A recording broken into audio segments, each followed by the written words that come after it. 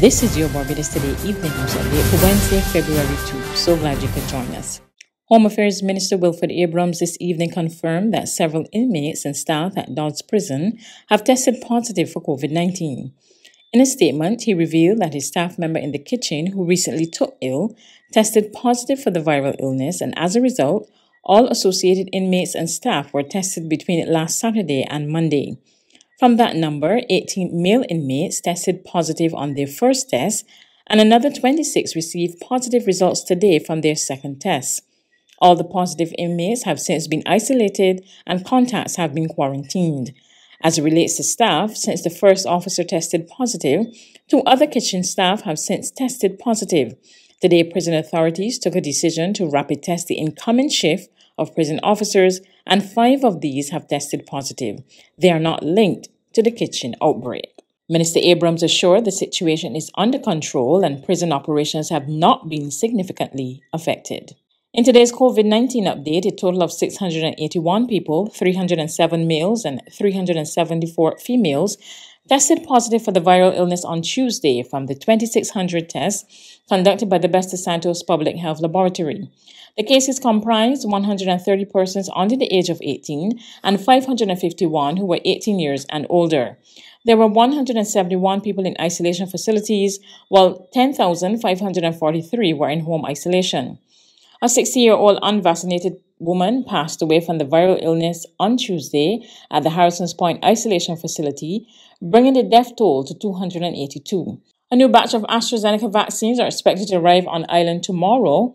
Co-coordinator of the National Vaccination Program for COVID-19, Dr. Elizabeth Ferdinand, said the previous batch expired on Monday, January 31. She added that the AstraZeneca vaccine should be available at all vaccination sites by Friday this week.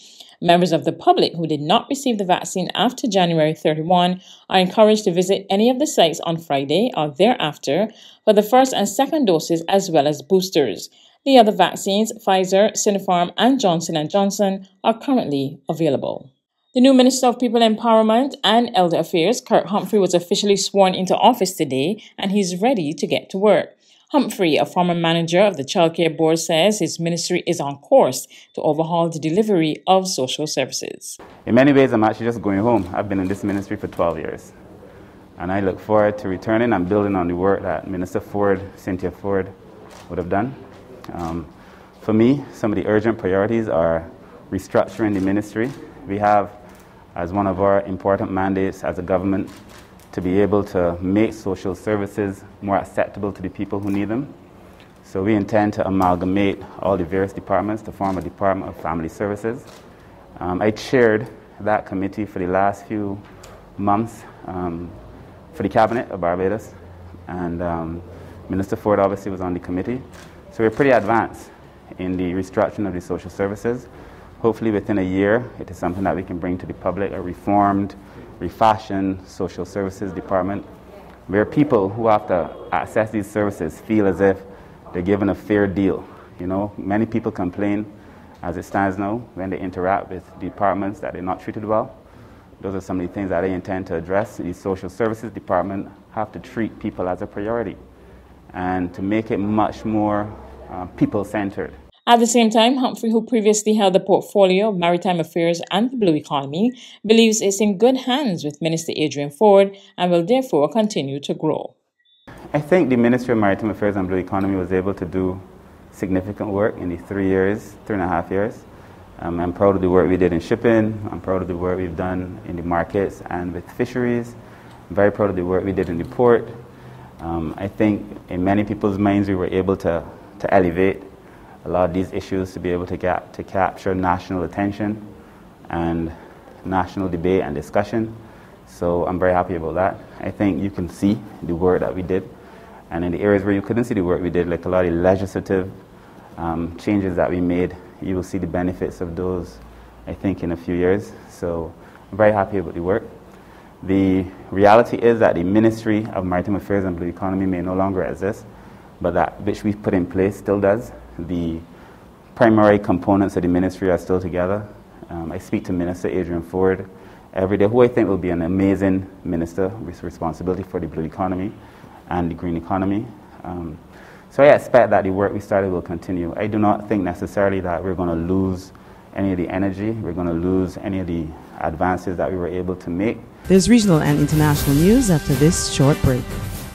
Hi, I am Onika.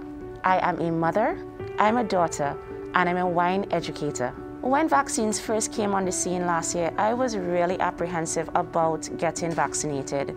I was worried about taking a drug that I felt was experimental, so at first, I really wasn't about it. I decided to get vaccinated.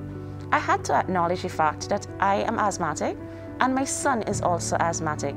I have a career in wine. We depend on our senses, and I decided that I did not want to risk it for being afraid of taking a vaccine. Coronavirus has affected everyone around the globe, and keeping this in mind, make sure that your decision is not a selfish one and that you're thinking of the benefits of the whole. Let's roll up our sleeves and get back to living.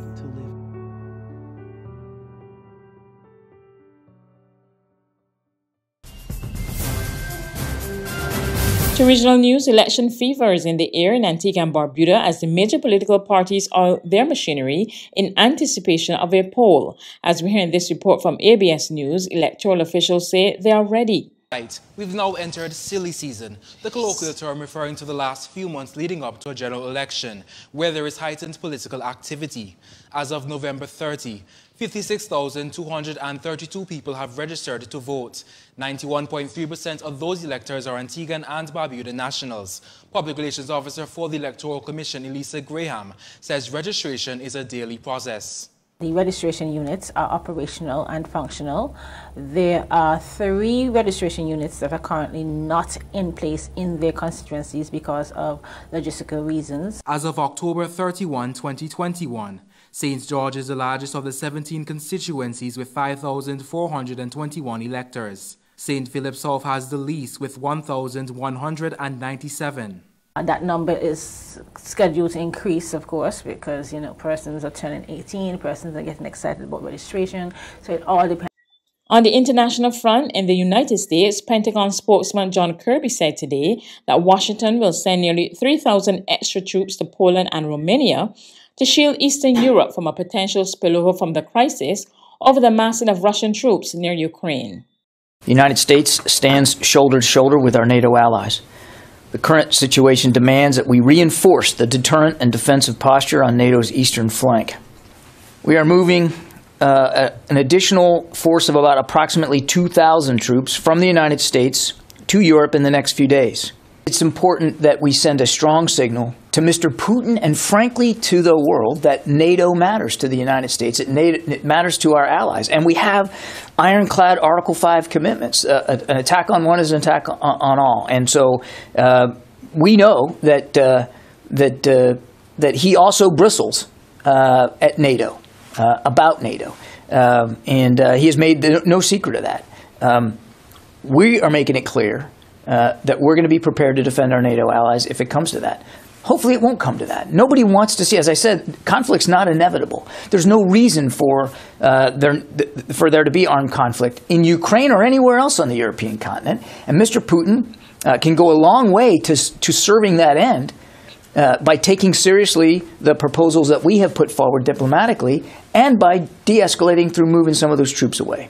That's news, but for the very latest, visit our website at www.barbadostoday.bb. You can also subscribe to our e-paper, email updates, or like us on Facebook, and sign up for our breaking news alerts via WhatsApp. We're also on Izumi Media and bus terminals, as well as Screenplay at supermarkets and gas stations near you. You can also hear us on Mix 96.9 FM and Capital Media HD 99.3 FM.